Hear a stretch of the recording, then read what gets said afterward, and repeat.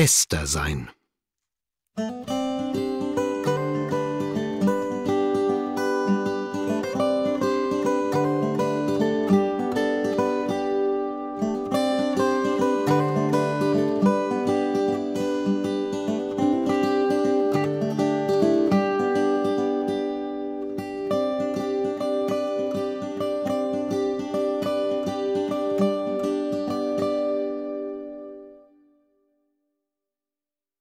Eines Tages geht Dragon spazieren. Da entdeckt er Krokodil beim Trommeln. Der kleine Drache ist begeistert. Krokodil ist der beste Trommler, den ich kenne. Ich bin eine Superheldin, die Rettung naht, hört er plötzlich ein aufgeregtes Rufen. Es kommt von Frau Strauß. Ich rette dich, Trällert sie und eilt zu einem Ei, das aus dem Nest gefallen ist. Und Frau Strauß ist die beste Superheldin, lobt Dragon. Als nächstes kommt Dragon bei Biber vorbei. Sein Freund ist gerade dabei, seine neueste Erfindung auszuprobieren: die Nasenputzmaschine. Dragon staunt.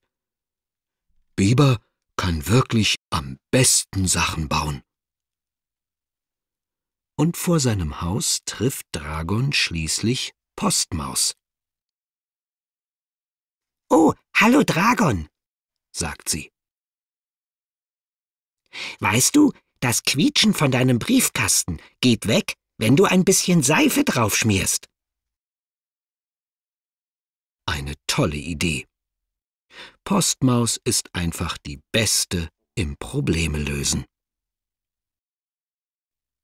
Dragon ist auch in vielen Sachen der Beste. Im Jojo-Spielen zum Beispiel. Aber es muss doch noch etwas geben, worin der kleine Drache der Beste sein könnte. Ich weiß, ruft Dragon plötzlich. Ich werde der beste Rückwärtsgeher. Dideldum, dideldich, niemand läuft besser rückwärts als ich. Doch wie soll Dragon nun die Kühlschranktür öffnen, wenn er Hunger hat? Das ist rückwärts nämlich ganz schön schwierig. Aber vielleicht sind Drachen ja auch gar nicht dafür gemacht, die besten Rückwärtsgeher zu werden, überlegt der Drache. Dragon muss sich etwas anderes einfallen lassen.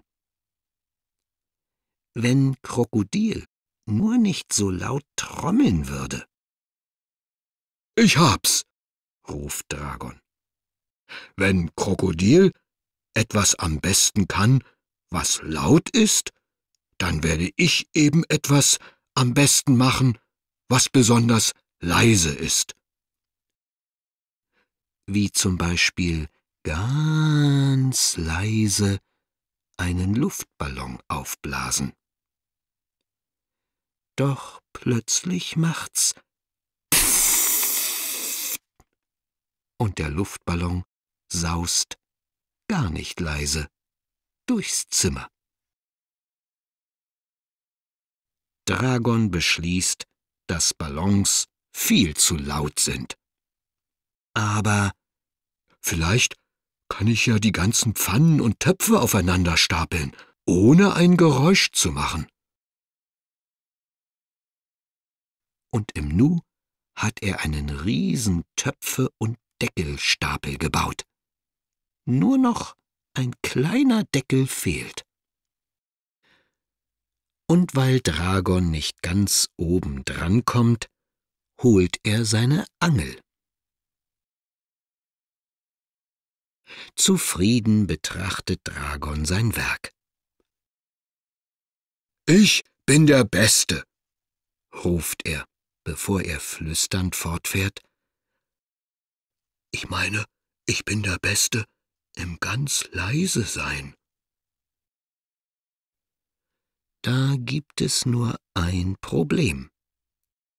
Dragon hat vergessen, die Angelschnur abzubinden.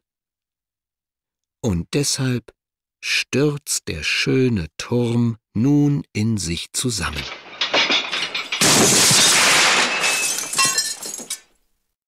Sehr, sehr leise zu sein, ist viel schwerer, als es sich anhört. Aber es muss doch irgendetwas geben, worin Dragon der Beste sein kann. Da fällt es ihm ein. Ich kann am besten wackeln. Das ist es. Und so spielt Dragon ein Wackelspiel mit Katze, malt ein buntes Wackelbild und lässt seine Spaghetti wackeln.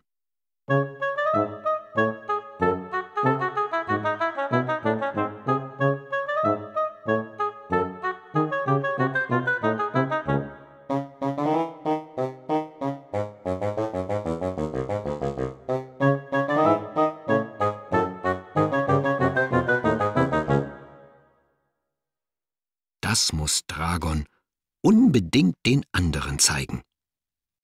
Dragons Freunde sind begeistert. So gut haben sie den kleinen Drachen noch nie wackeln gesehen. Dann holt Dragon seinen Gästen ein paar Kekse. Aber es ist ganz schön schwer, ein Tablett zu tragen, wenn man so doll wackelt. Ich helfe dir, sagt Frau Strauß. du kannst sehr schön wackeln. Aber warum wackelst du überhaupt? Fragt sie. Na weil, antwortet Dragon, ihr alle könnt irgendwas am besten. Und ich wollte auch irgendwo der Beste sein. Und dann habe ich gemerkt, dass ich am besten wackeln kann. Aber du weißt doch, Dragon, sagt Krokodil und legt seinen Arm um den kleinen Drachen. Du bist schon in etwas der Beste. Wirklich? In was denn?